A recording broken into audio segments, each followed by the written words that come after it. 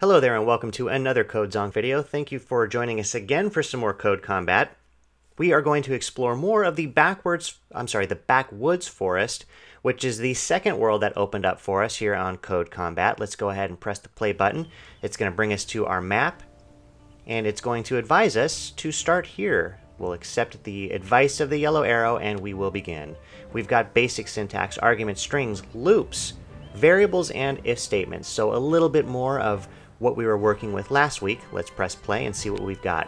Doesn't look like we have anything new that we need to equip, so we'll just press that play button and begin. Code Combat. Oh boy, looks like we've got something to attack in this one. So our goals are to attack the thrower and the munchkin ogres, retreat from type ogre enemies. So if we actually find an ogre, it sounds like we need to run away. We'll learn more about our enemies by checking their type. So it does say that here in this code sample that we've got find nearest enemy. We can actually say their actual type. So we're working with the enemy as an object now. Note that type is not a method like move XY is, so we don't include parentheses after the type. So type is actually a property of the object enemy. It's just going to actually, it's probably a string of the label. So let's go ahead and press the start button and see how it is that we're going to use that.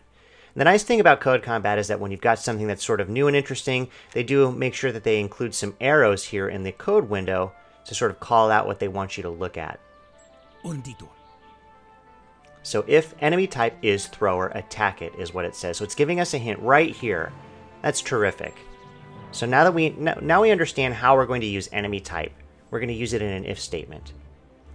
So here's what we'll do. We'll follow their advice to the letter, and we'll say if enemy type is thrower.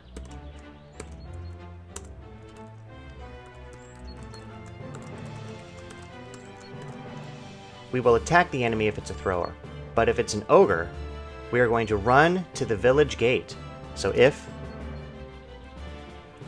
enemy type is ogre, then we're going to run away to the village gate. The village gate, where is the village gate? Let's have a look. Is this the village gate? Where's the village gate? Maybe it's this little X here. I'm going to assume that it is. Let's do this. Let's say self move XY 41 47. Let's hope that's correct. Let's go ahead and press run and see if we live.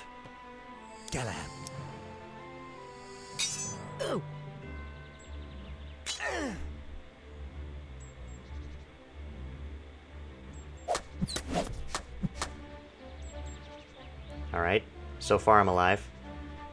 Oh, it's an ogre. Run away, run away. Hey, I did it. So we did attack the throwers and the munchkin ogres, but we did retreat when the type ogre enemy came about. We ran away. So we were actually able to be successful by being cowards, which is good. So we've got our experience points for being top shelf cowards and our gems as well. Let's go ahead and press that continue button and see what else we've got. Alright, we've got another one here. Let's go ahead and begin. This is more basic syntax with arguments, loops, variables, and if statements. So a little bit more of the same, but a different scenario. Let's see what we've got. Nothing to equip, we'll just go ahead and press play. Code Combat. We're going to stop the ogres, but we're going to save the peasants. Alright, so these are the peasants right here. It's telling us to, what is it telling us to do? So we start here. It looks like we're patrolling at these X points. We're going to use an if statement to check if there's an enemy to attack. Be sure to move XY between the village's entry points. Okay, let's press the start. So it does look like we're in a loop. I would imagine that part of our loop is to sort of patrol between the two X points. Let's have a look and see what the code is doing right now. The code starts by beginning a loop. It does first it does a move to 3534. What's 3534?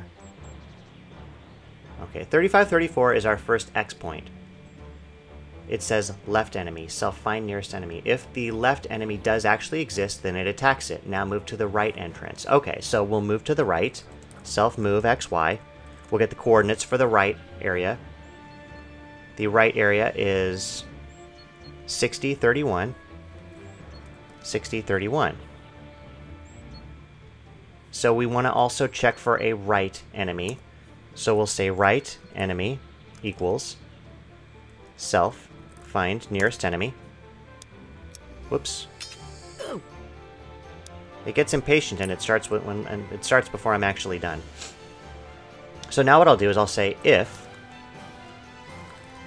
right enemy actually exists, right? That's what that is. It's a true or false statement as if it actually exists.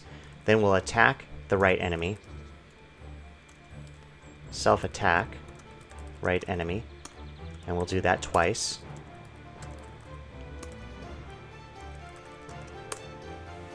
And then that's that. So it says use if to attack if there is an enemy. So it's pretty much the same thing that you're doing over here. You're doing the same thing over here. You're in a loop, so you're kind of patrolling back and forth. So we may actually encounter enemies more than one time, but we may actually find that we don't encounter enemies every once in a while. Let's go ahead and press run and see if we're okay. Whoa.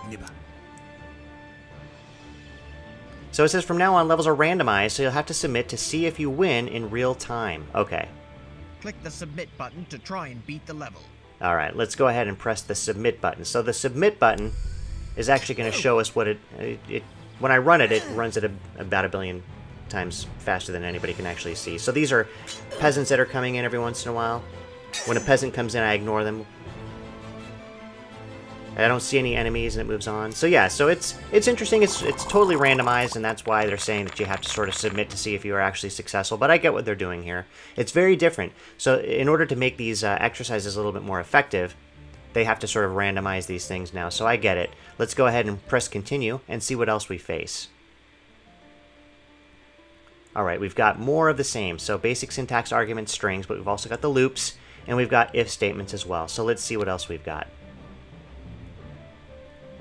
So it suggests here, it's got the yellow arrow pointing at the item to equip. It sounds like we're going to be building as opposed to fighting. It does want us to have the the build type skills available to us, so we'll equip that. And then we'll go ahead and press play. So it suggests that we're not going to be fighting bad guys. Combat. It says we're going to have to stop them, but it doesn't say we're going to have to fight them. So let's see what we're got to do. So we've got to build a fire trap the same way that you build a fence, just with a different string. Okay. So it shows us an example of code down here. It says self build XY. We're going to be building a fire trap at certain coordinates. Okay, so that's definitely something that's familiar to us. We've done that before. Let's press the start, and let's see what we got going on over here. Hopefully it doesn't start until we're ready. So we do have a loop, so we are going to be patrolling between a bunch of points. So patrol the village entrances. Alright, village entrances are all of these points right here. So we've got 3 entrances. What it has us do first is it says, move to the first point. 4350 is the first point here. It does say check for an enemy. If the enemy exists, then we build a fire trap. And then we move on. Okay. When it moves on, it moves to 2534. That's this section right here. And then same deal. It says check for an enemy. So what we'll do is we'll say if left enemy, then self build XY fire trap. And we'll build it at that same exact location, which is 2534. Then we'll move to the last section. We'll get the coordinates. The coordinates are here. 4321. That puts us at the very last spot. We'll set a variable. We'll call it bottom enemy. And we'll look for that by saying self find nearest enemy. Now, if an enemy exists there, then we'll have something to work with. Otherwise, it'll be null. So we can check for that by saying if bottom enemy. If the enemy actually does exist, then that will be true. And that will allow us to build that fire trap.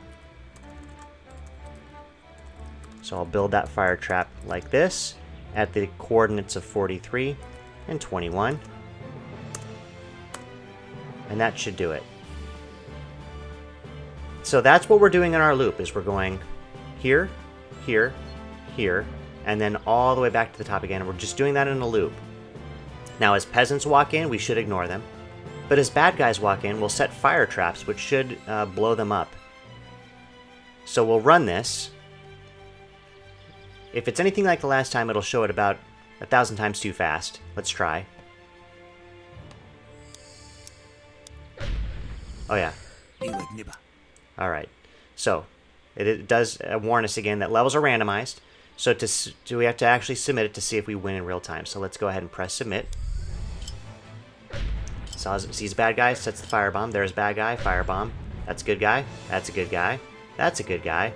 That's a bad guy. Yep, so it's doing what we expect it to do.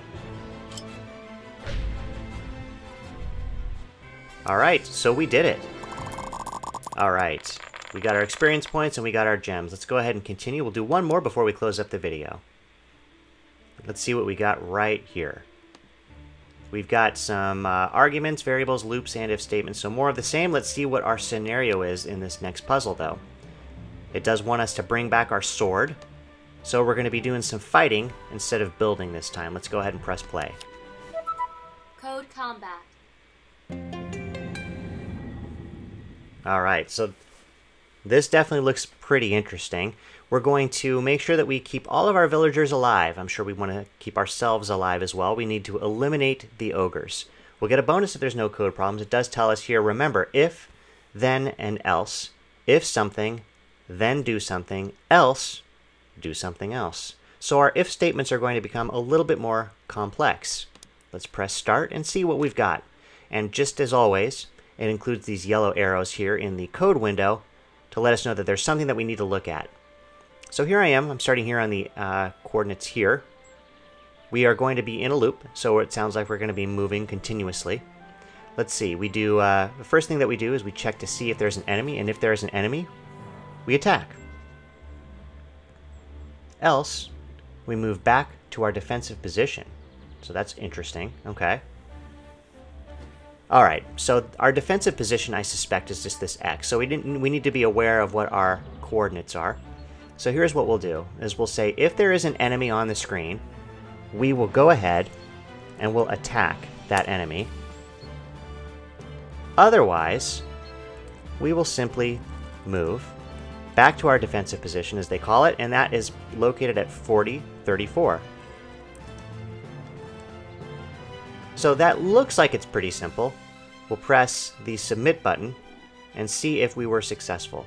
Our villagers need to survive, ogres need to die, and we need to have no code problems in order to be successful. Let's see what we've got. Bad guy. Bad guy. Bad guy. Taking care of business here. And when there's nobody on the screen, I move back to that X, so that's good. So the code that we wrote looks like it was successful. So we did get our experience points, we did get some more gems, and because we had no code issues, we got experience there and some more gems there too. So we're going to go ahead and close the video up there. Thank you so much for watching. Check with us next week because we've got more to do with code combat. Thanks again, and I'll see all of you in the next video.